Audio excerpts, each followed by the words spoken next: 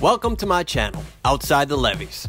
I'm Jared Serenay, and today I'm duck hunting with my buddies Tony Taylor and Goat Vero. We'll also be hanging out, cooking, and spending some quality time at Tony's camp in the marsh. Let's get it started.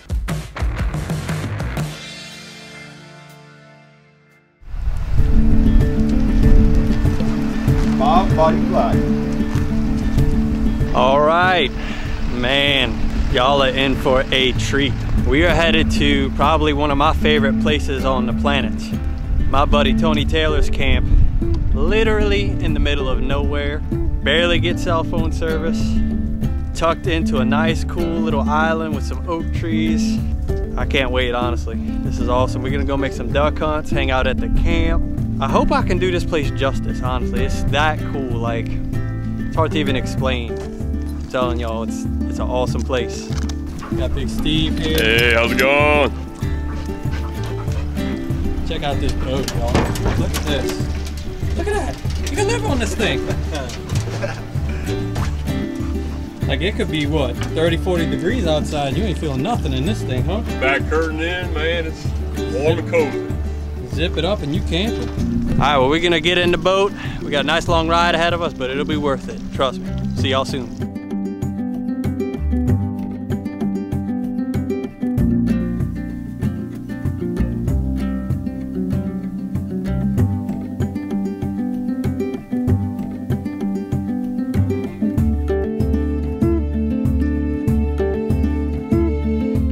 All right, here we are. It's about a 22-mile boat ride, they said.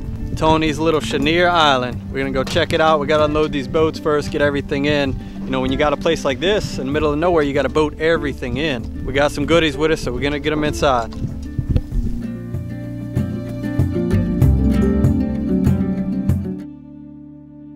All right, we're gonna go cut some brush before we settle in for the evening, start eating dinner and stuff. You know, these late season ducks, you gotta brush up real good. Look how cool this is walking through here. Like something out of The Hobbit or something. Oh, look at your eagles. Juvenile eagle, huh? Look at them. They're all over the place. Wow. They're roosting these trees. Here. Oh, wow. Look at them. J.R.R. Tolkien wrote about this place. Cool. Well, here's what we're gonna use for the duck blind. This stuff is real sturdy. Good stuff.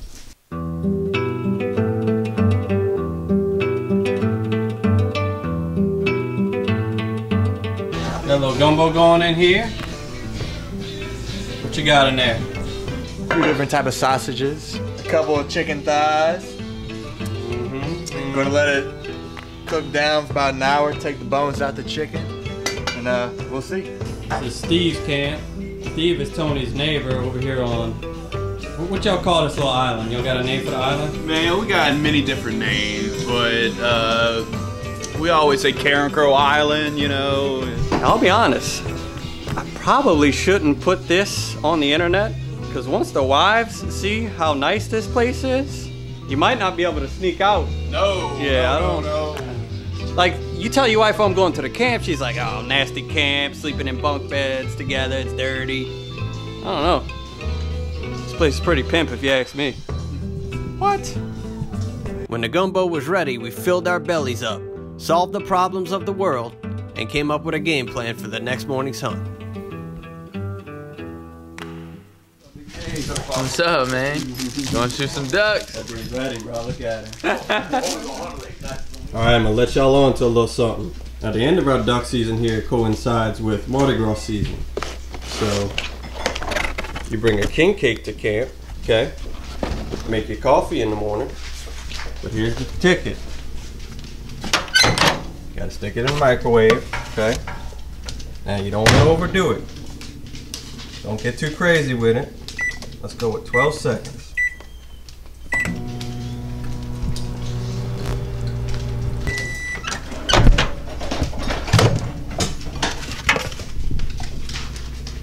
Right on the money right there. Ooh, just a little bit soft and gooey. Take a nice big sip of coffee. That's your breakfast right there.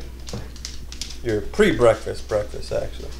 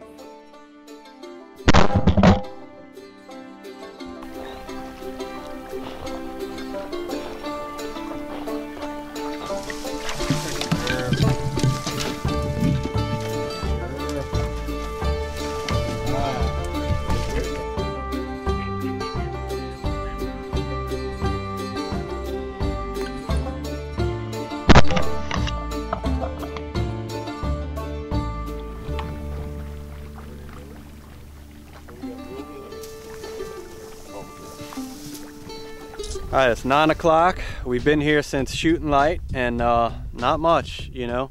I think we had 3 single gray ducks come in. We shot all 3 of those, and then we had a group of dogri or scaup come in. We knocked 3 down, but there was one we just never could get to. He kept swimming off. Fairly slow day, you know. There's still potential for it to pick up here around 9 o'clock and just get a late morning flight. It's a beautiful bluebird, nice and windy, and the company is good. And guess what? If at the worst, we got one of the finest camps in the world to go back to. You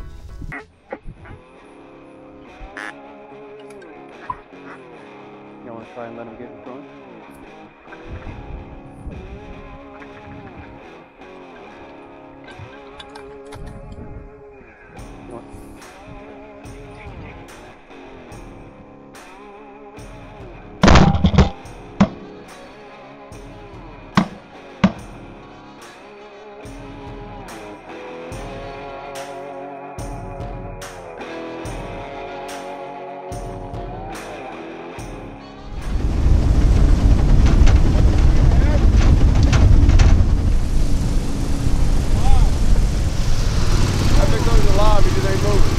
Did y'all see that? Holy cow. Watch this.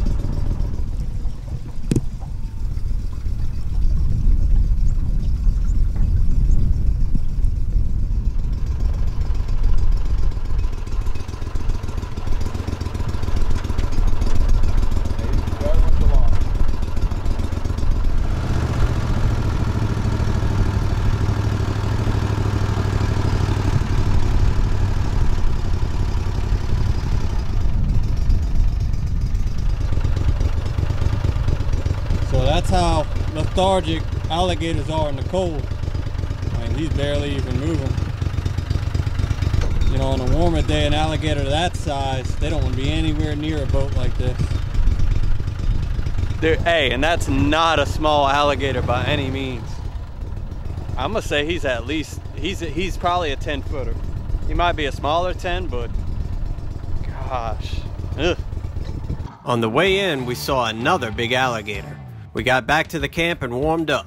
Breakfast tacos were in order, as well as a post-hunt siesta.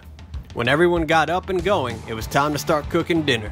Well, we're gonna make a camp dish. We're gonna take what we got, which is some onions, some Veron supermarket smoked sausage, and the man owns the place that makes the sausage. So. And we're gonna take some potatoes we've been having here for a few days, and we're gonna just smother them down, basically. Saute the onions, saute the sausage, and smother the potatoes. So in South Louisiana, we have a way of giving just about everybody a nickname. There's, you know, folks who grew up with somebody their whole lives and only know them by their nickname, so much so that if you say, hey, do you know John? And they'll be like, well, who's John? But if you say the nickname, they're like, oh yeah, I know him. So we have to hear about how Goat got his nickname. When I was a young little boy, my mother's from back of Grand Point, as we call it, a little farming community in St. James Parish. They used to have their vegetables every spring and fall, and they'd bring them home, and I was the one of the siblings who would always eat everything.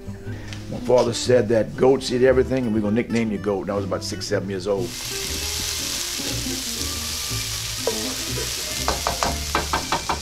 All right, Jared, now we're gonna saute these potatoes a little bit in there with the onions and sausage. I'm gonna saute them around a little while. And I'm gonna add a little bit of water at the end, right before after I saute them a little bit. And I'm gonna put this, excuse me, I bought a brand new lid for Tony. Tony, I bought him a brand new lid. It looked like a pot, a pan, but it's a lid. And we're gonna cover it and saute it for about an hour. We're gonna salt and pepper, or Cajun seasoning, whatever we have. It's been cooking about 30 minutes. So we're gonna let it cook down a little bit more and soften up and kind of let it blend a little bit better.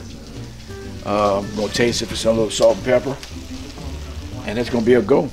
While we didn't shoot many ducks that day, we surely weren't gonna go hungry. These big dinners are one of the reasons I always love coming back to Tony's camp. You know, there was a time when I'd go to camp and It'd be nothing to stay up, cutting up, having fun till 1, 2 in the morning, and then wake up 4 or 5 in the morning and go on a hunt. I don't think I'm there anymore, and I say that because here's the current situation I am in. I've made it. This is it. This is where I was always trying to get. For some folks, it's a private jet, a mansion, a place in the Keys. For me, it's laying down on a couch at a hunting camp in the middle of nowhere in South Louisiana with 2 labs on top of me. I'm a simple man. Just is what it is. Well, we're gonna get up again tomorrow, go give the ducks another shot. So me and these dogs here are gonna get some shut-eye, and we'll see y'all in the morning. All right.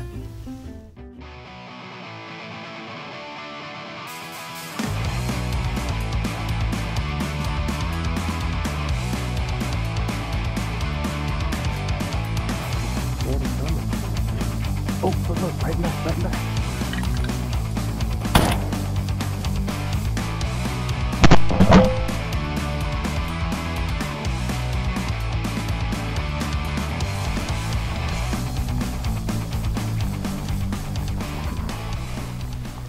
You gotta tell the story of what happened.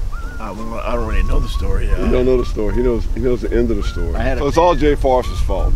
First off, just want to get that clear right off the bat. Jay Forrest, Forrest. P.O. Box. Anyway, as the story goes, y'all was in a little hurry when you get to the landing.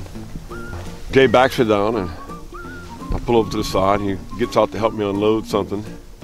So the truck was kind of in a blind spot from where the boat was. And the next morning, I'm here in the blind, this very same spot 2 weeks ago. I get a text that says, "Tony, is this your truck?" And I looked at Jay and said, "Jay, you parked my truck?" Jay gave me a look like, I'm not sure. The pictures of my truck back down in the ramp still, with the door open, the radio blaring. And I get to see the picture the next morning, but apparently it stayed there running for about an hour before the kind folks at Bayou Black Marina decided to go ahead and move it and park it and hide the keys from me. They told that story on Thursday night. We have been laughing about it for 2 days now. Goat, whenever he needs a little pick-me-up, he just pulls up the picture of that truck sitting in the ramp and looks at it. He said he's gonna frame it and put it in his house whenever he's kind of depressed or down. He's just gonna go look at that picture. Oh, spoon. Pretty spoon. All right, all right. Hey, all right.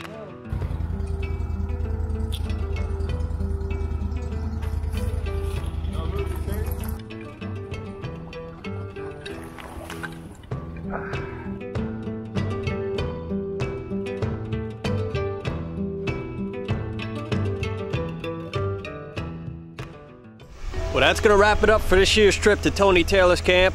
You know, something I love to kind of check off the list each year of hunting season. Haven't been able to do it in a couple years, so you know, after a really kind of crazy year, getting to come and hang with Tony and come here to this special place was something good to do. If you haven't already, please subscribe, and we'll see y'all soon.